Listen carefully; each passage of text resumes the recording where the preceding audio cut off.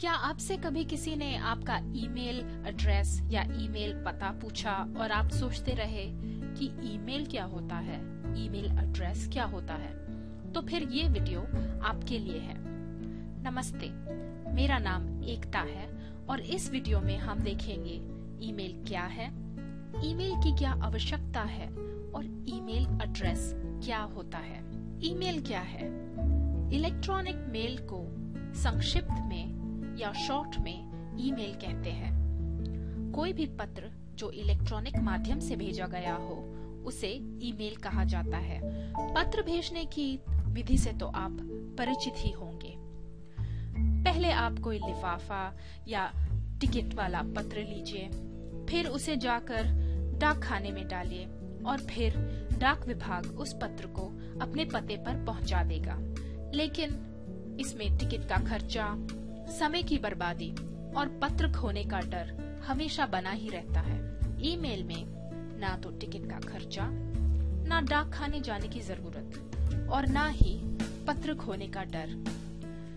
आप कुछ ही क्षणों में दुनिया में कहीं भी तुरंत ईमेल भेज सकते हैं और अगर किसी ने आपको ईमेल भेजा है तो आप कुछ ही क्षणों में उसे प्राप्त भी कर सकते हैं और ईमेल की सेवाएं बिल्कुल मुफ्त होती हैं। तो ईमेल की आवश्यकता क्या है? आजकल लगभग हर जगह ईमेल एड्रेस मांगा जाता है। अगर आप किसी बैंक में खाता खोलना चाहते हैं या फिर मोबाइल का कनेक्शन लेना चाहते हैं या ट्रेन या प्लेन की टिकट लेना चाहते हैं, स्कूल या कॉलेज में एडमिशन चाहते हैं या फिर दोस्तों और परिवार से संपर्क बनाए रखना चाहते हैं, तो ईमेल एड्रेस काफी उपयोग में आता है। कई तरह की मुफ्त ईमेल सेवाएं उपलब्ध हैं, जैसे कि जीमेल, याहू मेल और हॉटमेल। फिर ईमेल एड्रेस क्या है? ईमेल एड्रेस के 3 हिस्से होते हैं। एक उदाहरण है abc@xyz.com।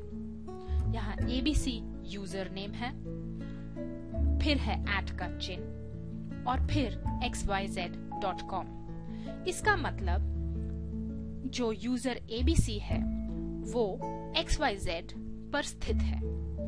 आइए दिखाती हूँ आपको एक और उदाहरण। हमारा ईमेल एड्रेस है क्या कैसे 123@gmail.com। यहाँ क्या कैसे 123 है यूजर नेम, फिर है @ का चिन्ह और फिर gmail.com। अगर आप हमें ईमेल करना चाहें तो आप हमें इस ईमेल पते पर लिख सकते हैं। क्या आपको हमारा वीडियो पसंद आया? अगर हाँ तो YouTube में नीचे लाइक का बटन दबाएं। आप हमें ईमेल कर सकते हैं, ट्विटर पर फॉलो कर सकते हैं या हमारे फेसबुक के पेज को लाइक भी कर सकते हैं। धन्यवाद।